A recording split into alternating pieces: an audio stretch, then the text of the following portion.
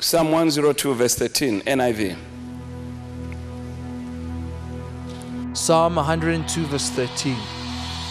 You will arise and have compassion on Zion, for it is time to show favor to her. The appointed time has come. It's beneficial. It is important for Christian, a true Christian, to bless Israel and to bless Jewish people. It's what our connection is. Christians should be grateful, very, very grateful, and we should show support for the nation of Israel and the Jewish people. It's important.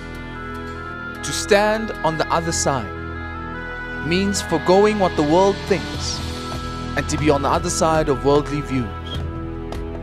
The Holy Scripture, originally written in Hebrew, is the direct opposite of worldly views, especially concerning Eretz Yisrael and Am Yisrael. Catch the next episode to find out more.